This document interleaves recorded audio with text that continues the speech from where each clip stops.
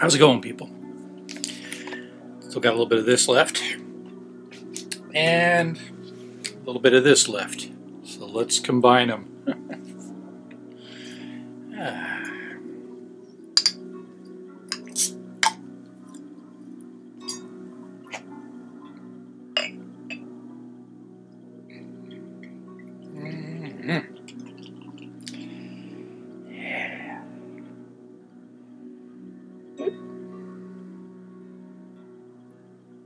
There we go.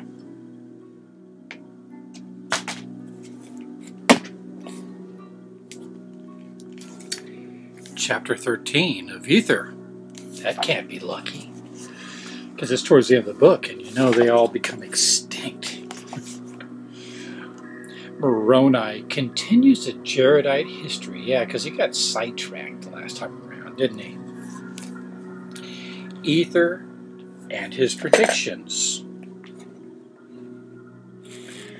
His life sought. He dwells in the cavity of a rock. Views by night the destruction falling upon his people. 1. And now, I, Moroni, proceed to finish my record concerning the destruction of the people of whom I have been writing. 2. For behold, they rejected all the words of Ether. For he truly told them of all things from the beginning of man, and that after the waters had receded from off the face of the land, it became a choice land above all other lands, a chosen land of the Lord. Wherefore the Lord would have that all men should serve him, who dwell upon the face thereof.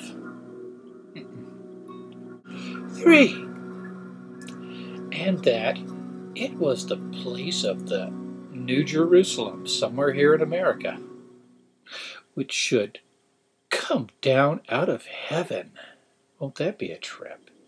And the whole holy sanctuary of the Lord. I mean, a city descending out of the sky and onto the ground for people to live in. Yeah, pretty convincing there. 4. Behold, Ether saw the days of Christ, and he spake concerning a new Jerusalem upon this land. Well, that backs up all the other shit you said earlier on in this book about stuff that came about later. I don't know, this is getting pretty convincing here.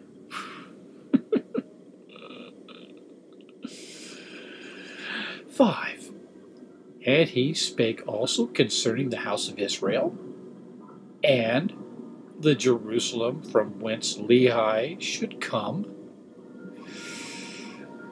After it should be destroyed, it should be built up again, a holy city unto the Lord. Wherefore, it could not be a new Jerusalem, because it's the old one. I mean, yeah, even if you gave it a new paint job, it just wouldn't be new.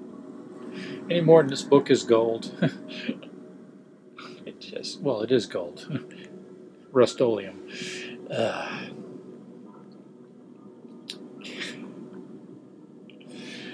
For it had been built in a time of old, and it should be built up again, and become a holy city of the Lord, and it should be built unto the house of Israel.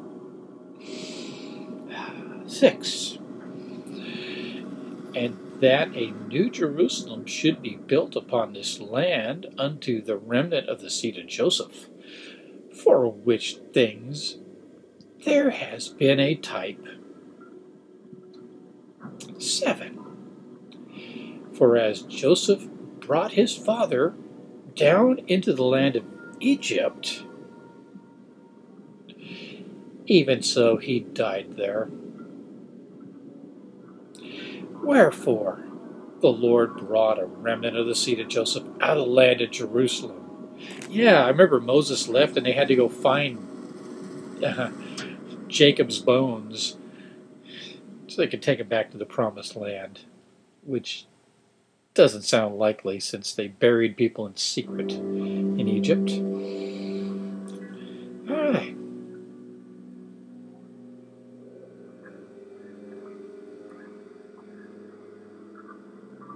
Out of the land of Jerusalem, that he might be merciful unto the seed of Joseph, that they should perish not, even as he was merciful unto the father of Joseph, that he should perish not. 8. Wherefore the remnant of the house of Joseph shall be built upon this land, and it shall be a land of their inheritance. Yeah, fuck all those Levites, you know? Because there isn't any Levites in the line of Joseph. Yeah, they can be high priests and have their own temple in this land. Yeah.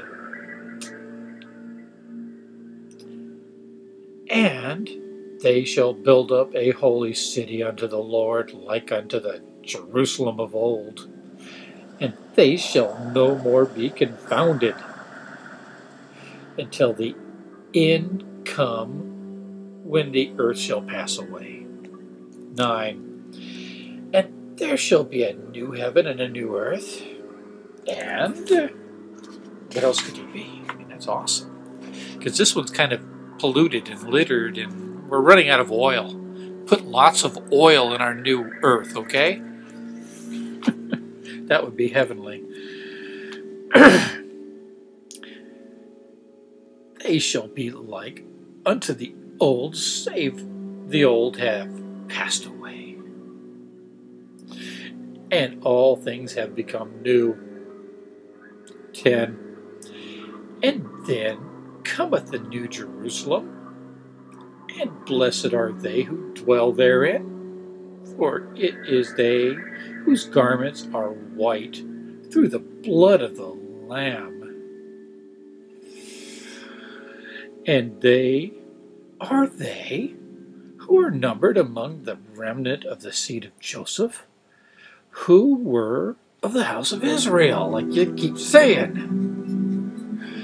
11. And then also cometh the Jerusalem of old, and the inhabitants thereof. Blessed are they, for they have been washed in the blood of the Lamb. And they are they who were scattered and gathered in from the four quarters of the earth, and from the north countries, and are partakers of the fulfilling of the covenant which Lord made with their father Abraham. Good old Abe. 12. And when these things come, bringeth to pass the scripture which saith, but first something was brought to pass.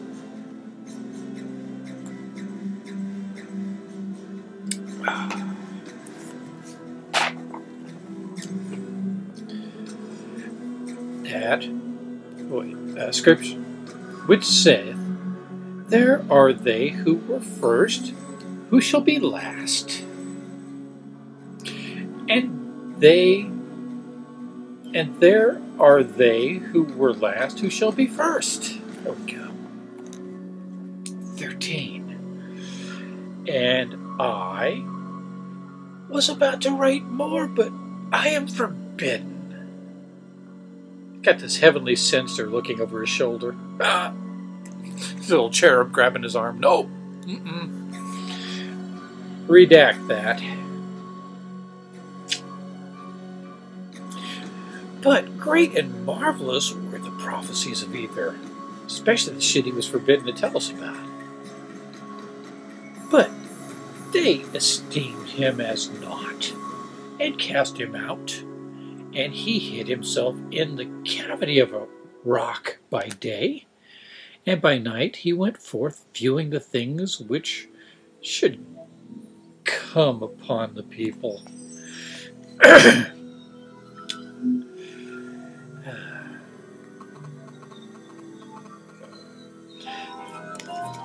Goddamn phone's ringing. Oh well.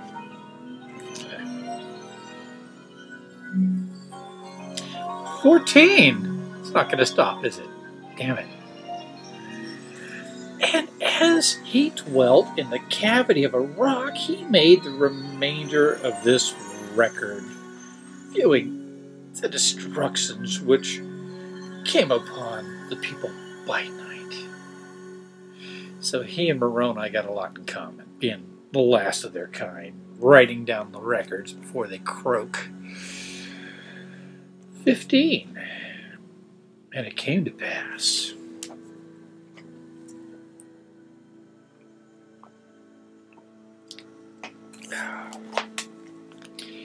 that in that same year in which he was cast out from among the people, there began to be a great war among the people.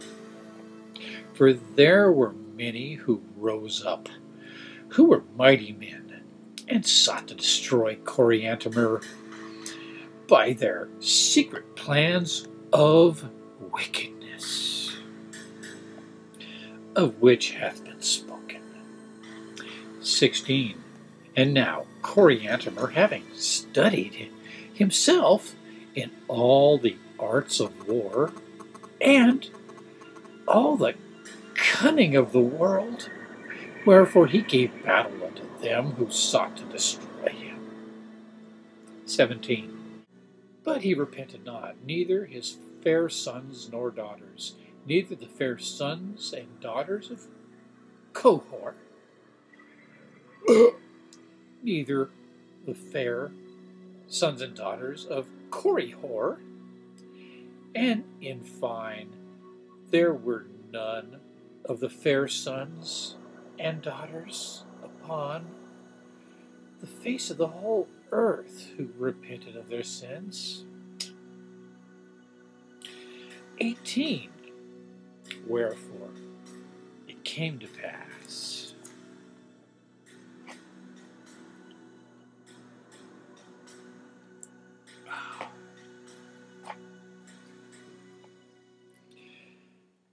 that in the first year that Ether dwelt in the cavity of a rock,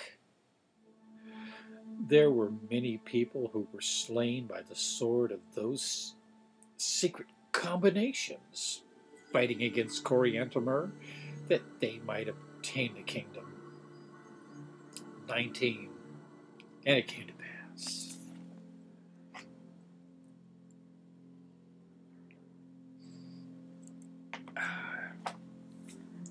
that the sons of Coriantumr fought much and bled much.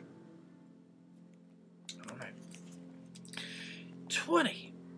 And in the same year the word of the Lord came to Ether that he should go and prophesy unto Coriantumr that if he would repent and all his household, the Lord would give unto him his kingdom and spare the people.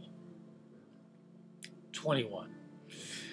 Otherwise they should be destroyed, and all his household, save it were himself. And he should only live to see the fulfilling of the prophecies which had been spoken concerning another people receiving the land for their inheritance, and Coriantumr should receive a burial by them. And every soul should be, hang on, more South American evidence that there was a civilization here and it was somewhat sophisticated. Yep. I mean, that's pretty convincing, isn't it? That people were building with rock in South America. Destroyed, save it were Coriantumr. Damn, that's harsh. 22.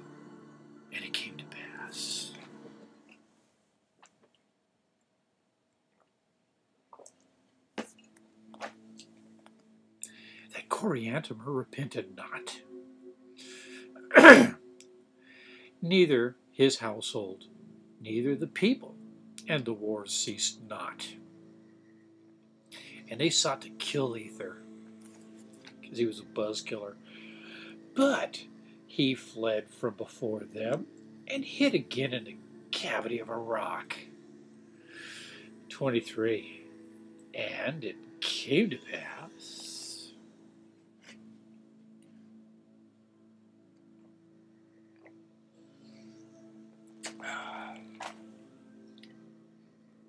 that there arose up Sherad, and he also gave battle to Coriantumr,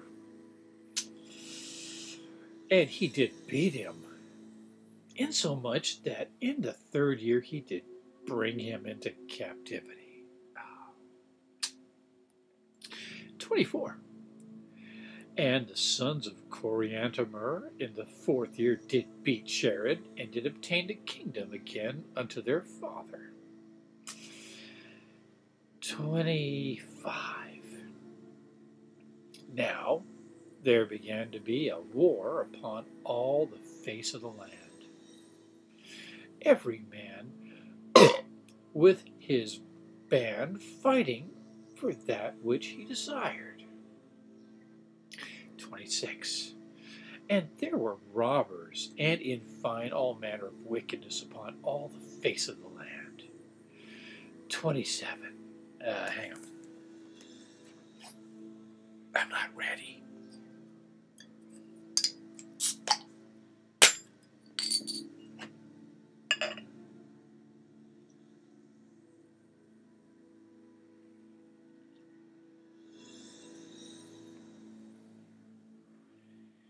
Okay, now I'm ready.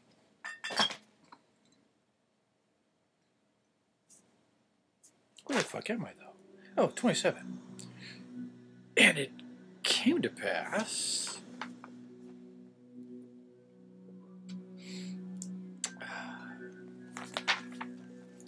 that Coriantumr was exceedingly angry with Sherad, and he went against him with his armies to battle, and they did meet in great anger. And they did meet in the valley of Gilgal. And the battle became exceeding sore. 28. And it came to pass, twice in this verse,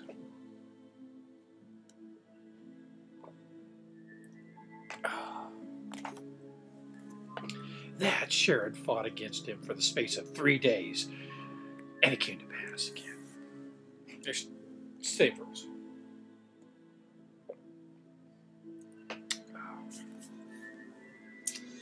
That Coriantumr beat him, and did pursue him until he came to the plains of Heshlon. 29. And it came to pass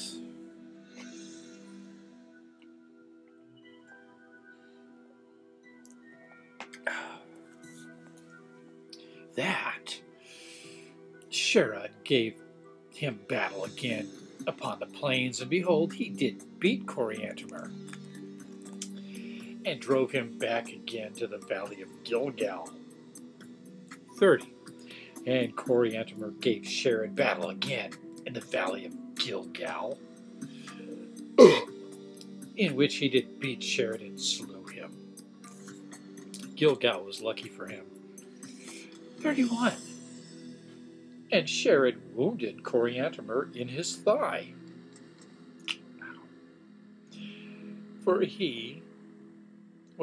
Thigh that he did not go to war again for the space of 2 years.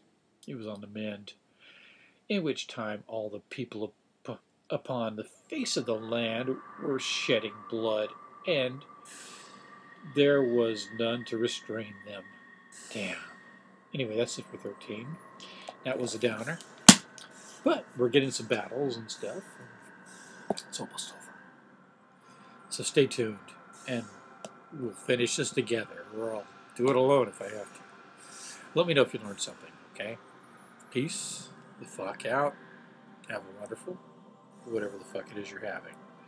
And read a good book. It'll have to be a different one than this. Goodbye. Oh, here's a good one. This one.